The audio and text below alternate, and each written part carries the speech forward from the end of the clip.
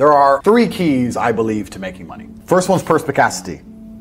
Most people go through life and they do not pay attention. You need to pay attention to every single time you spend money, because you cannot make money.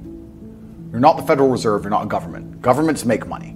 All of us take money from somebody else or a business or a government. We take money from other things.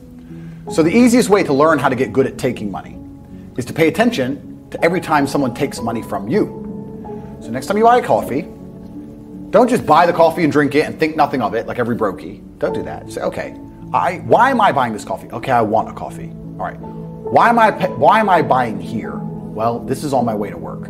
Is there any competition around? Do I also want breakfast? Do they sell breakfast? No, they don't sell breakfast. They could probably make some more money if they're selling breakfast. Anyway, I walk in, there's a long line. Why is there one member of staff? I'm low on time. I'm about to leave and not buy the coffee. They're about to lose money because it's taking too long. Most of the people in this line are businessmen. Why is there not a cute girl behind the counter? I bet if they paid a cute girl a little bit more, they'd still make a bunch more money because people would come in here to talk to her. Think. And then what you'll do is, as you go through life, every time you spend money, is you'll realize the problem is not how to make money. The problem is how much time you have, because there's endless business ideas. There's endless ideas. I walk into a coffee shop, and by the time I've walked out, I already know exactly how to open up next door and outcompete them head to toe. So the first thing is you have to pay attention, because if you pay attention, you'll start to learn that money is everywhere. Second thing is network. It's hard to make money if you don't know anybody who has money. If you sit in a room full of ice cream experts, and all they talk about is ice cream, how to make ice cream, the different flavors, how to store it, how to move it, how to sell it. Even by accident, if you hang around with these people long enough, when someone asks you a question about ice cream, guess what you're gonna know the answer. You're gonna say, you know what? That's because it's pistachio, and that needs to be 2 degrees higher than chocolate. So if you sit in a room full of people who are making a bunch of money, everyone understands this. Your network is your net worth. You're the sum of the 5 people you spend the most time with. I don't talk to anybody who is not winning. Everybody whose every phone call I will answer, if I answer a phone call, it is from a winner. I don't talk to losers. Everyone I talk to is rich. Everyone I talk to is making money.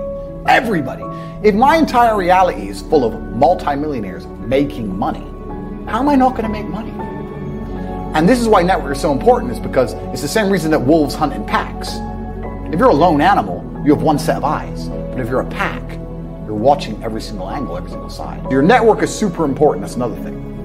And third, it's to identify the reason why you don't have as much money as you want so far. The majority of people are not the one they think they are. The majority of people are the one I'm about to say at the end. So let's start with lazy. There are a lot of lazy people. The unfortunate reality about money is that you are competing. So it's player versus player. It's like anything in the world. If you want that beautiful girl, so does everyone else. You have to win the competition. You want that car, you have to get it first. You want that money, everyone wants that money. You have to compete. It's competitive. Business is competitive. You are competing against people like me.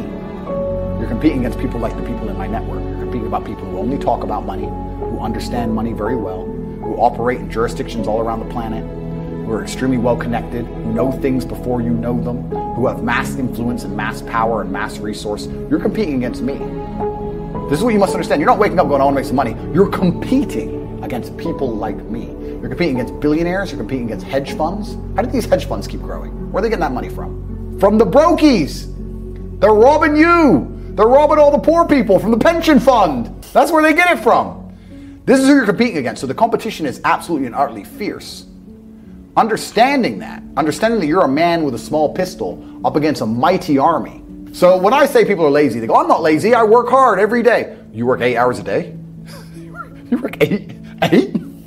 If I'm awake, I'm working. I'll be driving my Bugatti Chiron through Dubai, working. I don't take a second off. I don't take a minute off. I don't relax. I don't rest. I don't stop. I don't chill. None. Ever. I'm either asleep or at work. That's it.